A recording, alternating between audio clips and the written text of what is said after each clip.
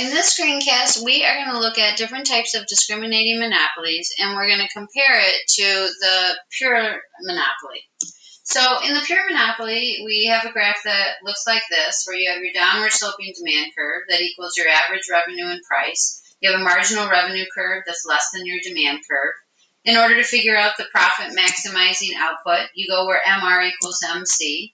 In order to figure out the price at that quantity, you go up to the demand curve, and that gives you the price that the pure monopolist will charge.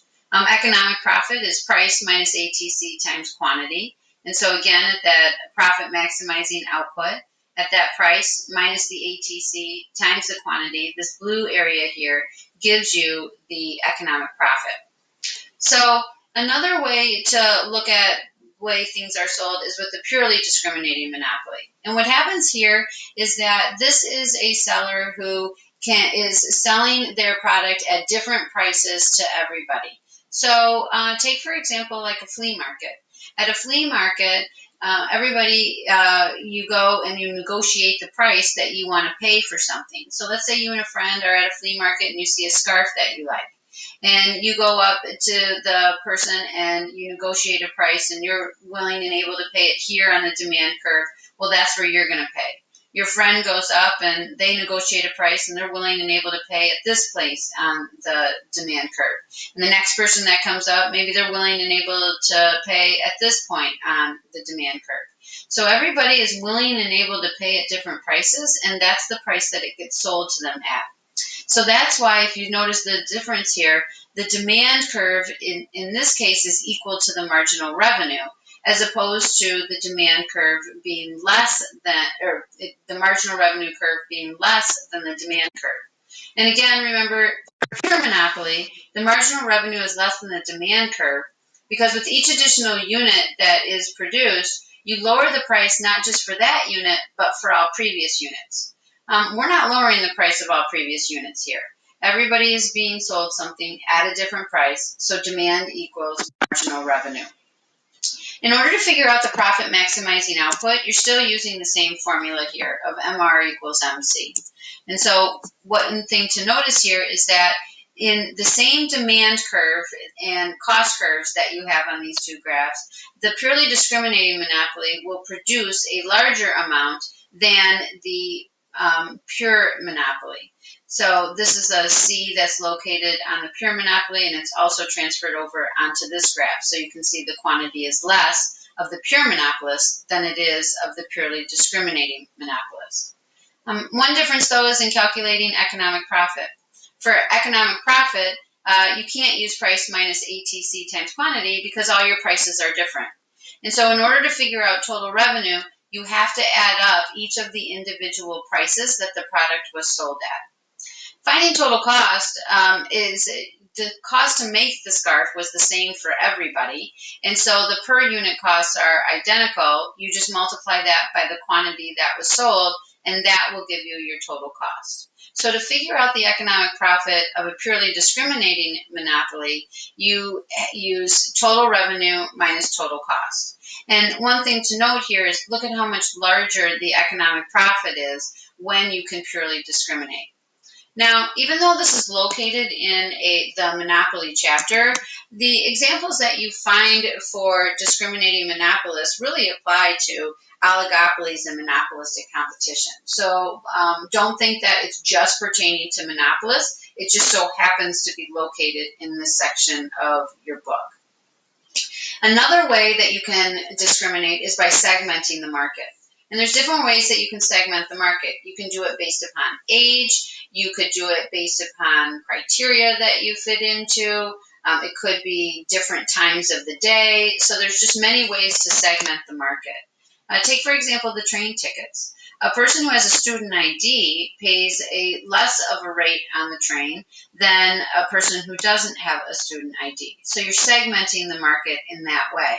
And when you look at that on a graph, what you do then is that those that don't have a student ID, they would pay a higher price. And so this would be the quantity of people who are willing and able to pay at the high price. The total revenue that you get for this group would be the price times the quantity, and that would give you the total revenue. Now, for those with the student ID, they're going to pay a lower price, and so they are more willing and able to consume it, and so you have a larger total revenue going on here that's within this group. And so this is the group that you see here, where their total revenue would be the quantity that falls into this segment of the student IDs times the price that it is being sold at. When you look at the total revenue, the entire total revenue, you would then add up these two areas here in order to figure out the entire total revenue. Now, when we talk about the total cost, notice here that instead of having the ATC and the marginal cost curve like what we're used to seeing, they've kind of made it a little easier here just to recognize it, because the per unit cost is going to be identical no matter what quantity you are at. So you have this constant cost industry here that you can just utilize by having a straight line going across with your marginal cost equaling your average total cost. Either one is utilized on a test, and so you just want to be familiar with seeing both of them. So when I'm looking at my economic profit, I have to take my total revenue minus the total cost, which is right here, this box of ATC times quantity. So the amount of economic profit for those that don't have a student ID would be this green area here. And the economic profit for those with a student ID would be this green area here, because you're looking at this part of the market that's been segmented. When you look at the difference here between the perfectly discriminating monopolist, who is selling it at each of the individual prices that people are willing and able, and here you have the cost that it takes to sell it, you can see that the profit with the purely discriminating monopolist is larger. So if you don't have to segment the market, you can make more of an economic profit, but at the same time, as a way to make more of a profit than a pure monopoly, you can segment the market into different areas. Another thing to think about is consumer surplus with discriminating monopolies. You want to be able to calculate the consumer surplus. The purely discriminating monopoly, they're selling it at what everybody is willing and able to buy it at. So therefore, there is no consumer surplus, because it's always going to be where it is hitting the demand curve. Remember, consumer surplus is where you're willing and able to pay for something, but you don't have to because the price is lower. Well, you don't have that here. There's no below the demand curve and above the price. So there is no consumer surplus for a perfectly discriminating monopoly. However, for those that are segmenting the market, you do have consumer surplus, because this, again, going back to the tickets for the train, for those that don't have the student ID, you're willing and able to pay up here, but you don't have to, because you are paying this price right here.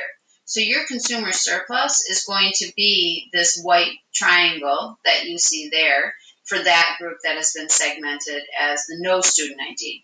For those with the student ID, you're willing and able for this quantity here that you have, you're willing and able to pay a higher price, but you don't have to because the price has been set lower. So your consumer surplus is going to be this triangle here when calculating that.